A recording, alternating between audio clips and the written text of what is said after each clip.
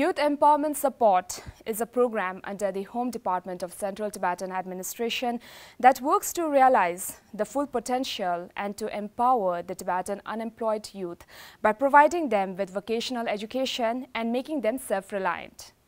To know more about the program, we have the head of Youth Empowerment Support section from Department of Home CTA, Thupten Rinzin, joining with me in the studio. Thupten Rinzin, Tashdile, and welcome to our show. Tashdile, and thank you for having me. Thupten Rinzin, like I have mentioned in the introduction, how Youth Empowerment Support, which is also called the YES program, is empowering the Tibetan unemployed youth and making them self-reliant.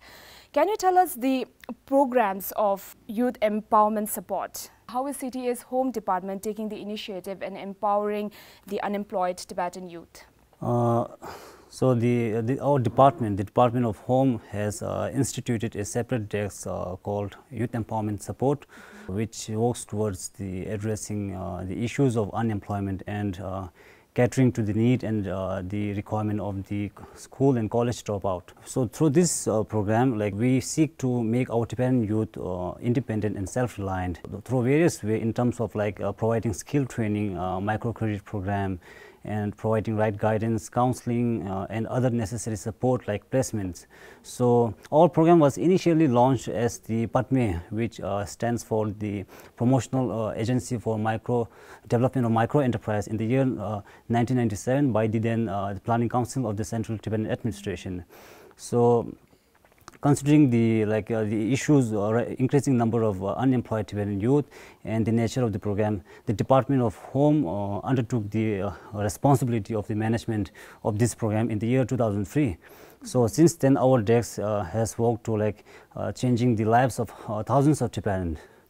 Okay, so Thupten Rinzin, like you have mentioned right now that the YES program, they have all these small initiatives, not small, I mean they have many initiatives under YES department. So like you have mentioned, there is this micro initiative. Can you tell us a little bit about that? Because I heard that you have a scholarship program too. Yes. So we have few major programs and few minor programs. So let me run you through the 5 major ongoing programs. The first one is the Tibetan Career Center, which we usually call TCC, which is there at the McLeodganj. So through Tibetan Career Center program, we provide counseling and placement support. So in terms of counseling, we provide individual and group counseling, parental counseling, and TCC also provides certified hairdressing training and computer courses like Photoshop, InDesign, Adobe Photoshop, that too, and Illustrator, basic computer courses. TCC also runs various programs to motivate Tibetan youth and to develop the employability skill of the Tibetan youth. And the second program that we have is YES Skill Training Scholarship, which you mentioned before, right? So this scholarship works to provide the necessary financial support to those Tibetan unemployed youth who seeks to pursue any courses from anywhere in India, from any training institute. And we do not have any educational bar, to apply for this program, and the age is also 18 to 45. So it opens a additional door to those unemployed Tibetan youth who wants to become self-reliant in their life. The third major program is microcredit program, which I mentioned earlier, right?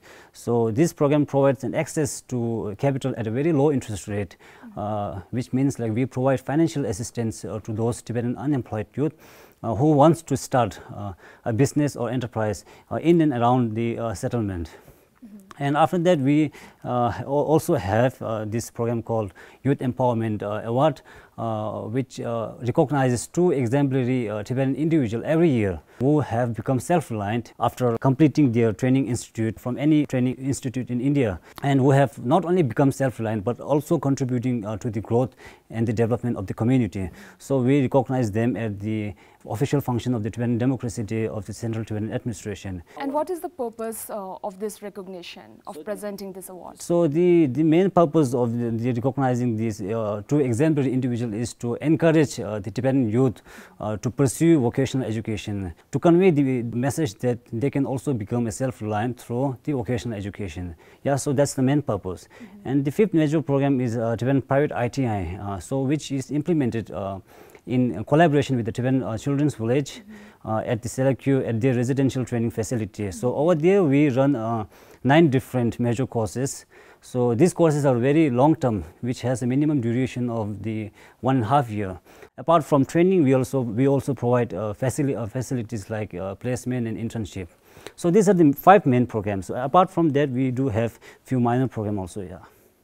All right. So what facilities are provided in these programs, and what academic credentials are required by the Tibetan youth to be a part of YES programs?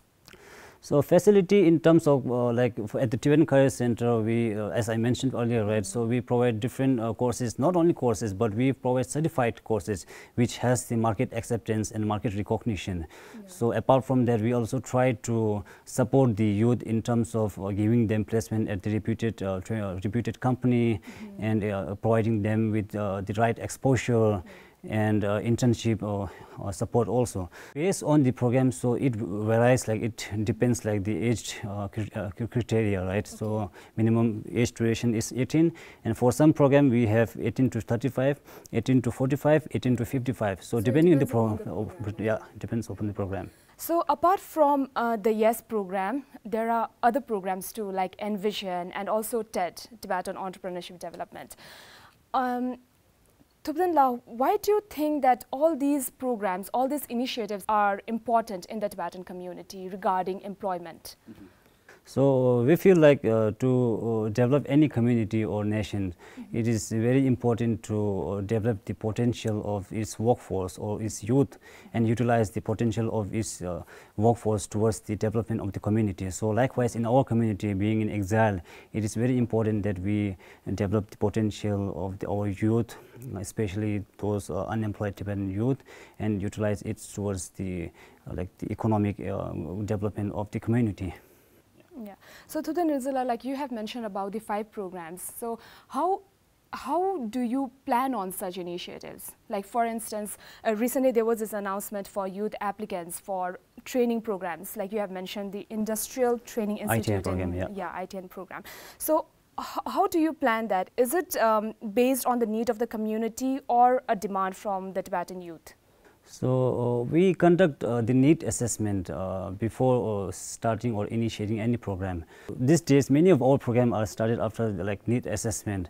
We invite consultants, professional, or this retired CTA staff to conduct assessment. So initiate new program based on the finding and the recommendation from the assessment report.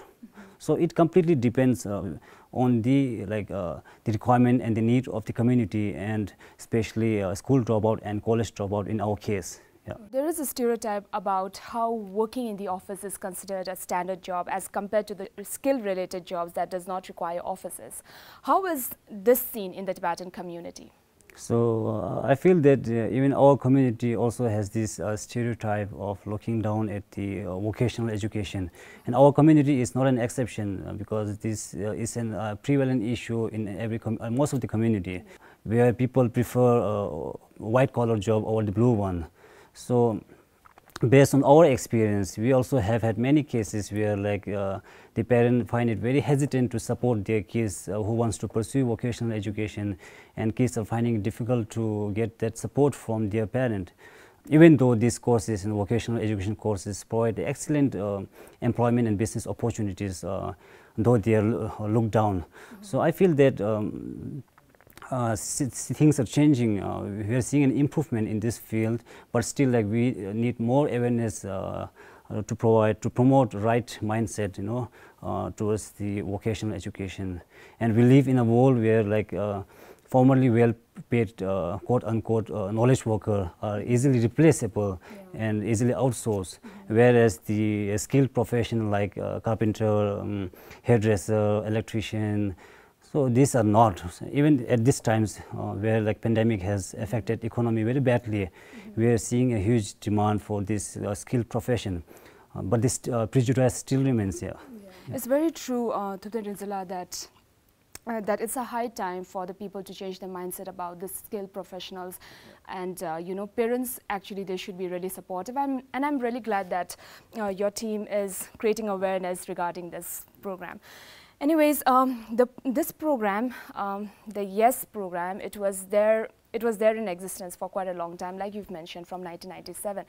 And initially it was called Padme, and now it's called the YES program. So how successful is this project, and how has it benefited the Tibetan youth? We conduct a periodic survey to assess what our former trainees are currently doing, whether to assess whether they have really benefited from our program. I cannot say that our program has produced a 100% success rate, but we are proud to say that we have been able to change the lives of hundreds of Tibetan youth and bring a positive difference in their life. So yeah, that's what I feel. Yeah. Okay. Thank you so much, Thupten Rinzin, for giving us more information about youth empowerment support, and thank you for speaking to us. Thank you. Thank you so much. Thank you so much for watching, and see you in the next episode of In Conversation with Tibet TV.